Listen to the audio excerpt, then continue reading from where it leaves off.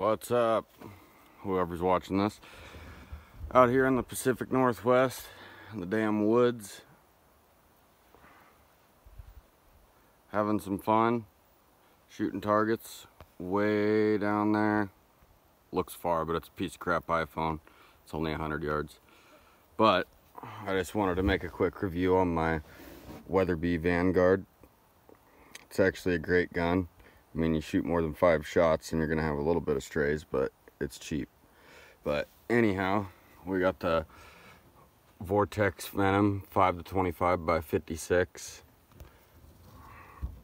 A little nice for a truck gun that gets bounced around, but it shoots good. Not a big fan of the stock. Not a super high cheek weld, but it's better than, I guess, most other guns that you can get for the price range. The hand grip is like not even, I mean, it's barely a 45-degree angle, but hey, it is what it is. Get what you get for that price. I was thinking about getting a nice MDT stock or something, but anyhow, to how it shoots, I could not be more impressed. This thing hits clay pigeons at 100 yards every time, and I'm not the greatest shot in the world.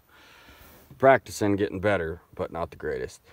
I will say that I've had some issues with the Hornady ELDX going through it, the hunting rounds, but I have had pretty decent luck with the Hornady match as far as when you're just out target shooting.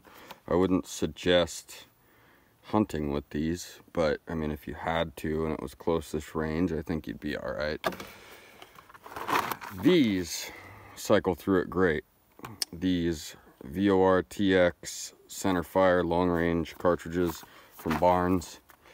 They got a little bit more drop because it's a lighter bullet. It's got that 127 grain.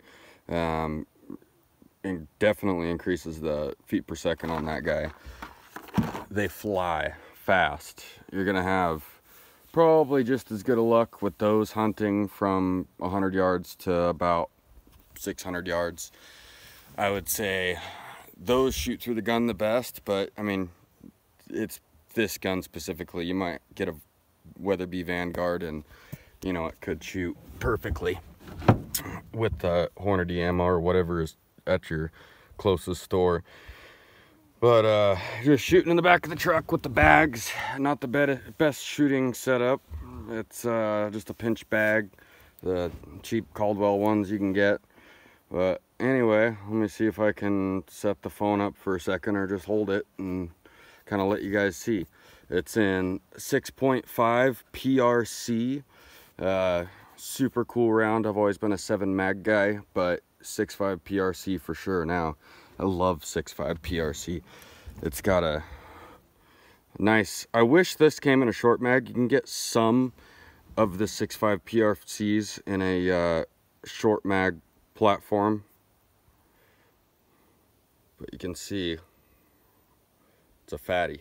It's got a nice long bullet with a dovetail in there, and it's not a belted cartridge like the 7 rem mag is. I will say, shooting these the Barnes, the long range with the lighter grain, shooting a little bit faster. They do show a little bit signs of pressure, so I wouldn't go out and feed a ton of these through your gun. I would use them more for a hunting basis. Man, this phone sucks. Super old iPhone. All right, let's send one down range.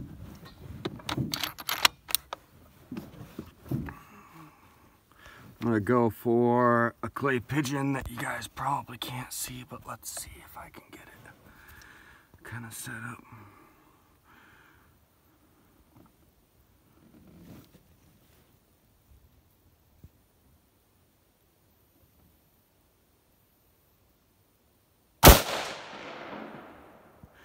Drilled it. Not sure if you guys were able to see that or not. I apologize. I wish I had my GoPro, but my wife's hunting for elk over here, a little west of Forks, so I don't have my GoPro and all that. But yeah, thanks for watching. See you later.